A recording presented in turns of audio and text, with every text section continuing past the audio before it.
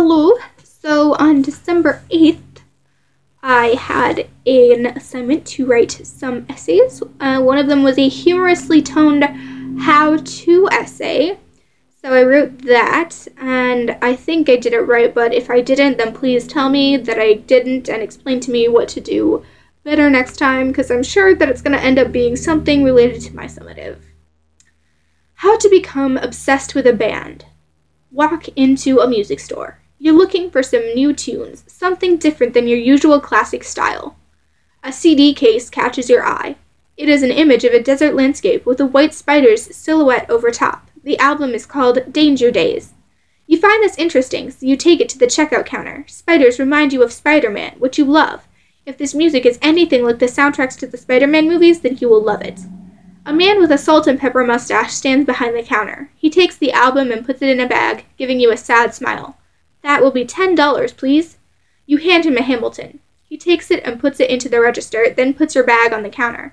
You pick up the bag and, over the rustling of the plastic, hear him mutter, "Poor kid." You don't know what he means, but you will soon. At home, you take the album out of the bag and examine the back, where the songs are listed. Sing, Summertime, The Kids from Yesterday. This looks pretty chill, you think? You put the plastic bag into a bag of plastic bags that you save to fill all the tiny trash cans that you keep around your house. You climb the stairs to your room where you keep the CD player. You put Danger Days into it and begin to listen. The music hits your ears like the sound of a toaster telling you that it is finished. Woke. You are woke. Before you know it, you are jumping up and down with your fists in the air yelling, "Na na na na na na na na na na na." This music is your new favorite thing. You look at the album cover again. What band is it that can create such caffeinated tunes? My Chemical Romance. You spend the rest of the afternoon and all night listening to the album on repeat. The next day you return to the music store. You rush straight to the place where you found Danger Days and snatch up every other album by My Chemical Romance. I Brought You Bullets, You Brought Me Your Love, Three Cheers for Sweet Revenge, The Black Parade, Conventional Weapons, and May Death Never Stop You. When you bring your pile up to the counter, the man with the mustache is there again. He rings up your purchases, still staring at you more sadly than ever. You ignore him, too excited to notice anything out of the ordinary. Over the next week, you memorize every song My Chemical Romance has ever written. You sing them on your way to and from school, as you wash dishes at work, as you vacuum your house, as you wait for your ramen to come out of the microwave. Your friends start to get annoyed with it. People on the street look at you weird. Your boss says patrons are getting annoyed, and could you please stop? Nothing sways you in your love of this music. Only your parents starting to take away your CD player halts you in your musical crusade. Still, My Chemical Romance is the soundtrack in your head from this day forward. A month later, you return to the music shop once again.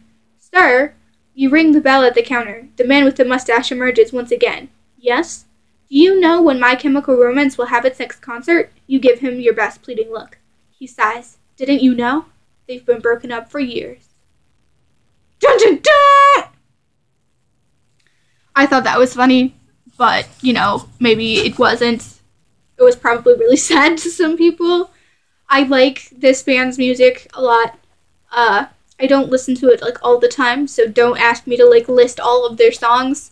I did have to do a little research to write this, but I thought that some people would get the joke, so. And then here's another essay that's a bit shorter, and it's an ironically toned essay on a controversial topic I disagree with. Which, yeah. Why dress codes are the best thing since sliced bread. Dress codes are great. Who wouldn't want to look just like everyone else? We can all fit together in a group this way. No one gets singled out. It's easy to tell who is on your side and who is the enemy. Why don't we just give countries dress codes? America's can be red, white, and blue. We can wear red and white striped shirts and beanies if we want, and blue jeans with white stars on pockets and cuffs. Of course, shoes will be Converse or Ugg boots. Maybe we'll allow flip-flops in the summer, and all jewelry needs to be rose gold colored. You have to pick one hairstyle for each phase in your life, and that includes length, style, color, and scent. You can't change it until you get to a new phase. The phases would be baby, elementary school, middle school, high school, to age 30, to age 50, to age 80, and after that, no one can tell you what to do with clothes or hair or anything, because if you've gotten that old, then you deserve the right to choose. That should work great, because it's not like any other country would want to use those colors or anything. No one has to worry about class or levels.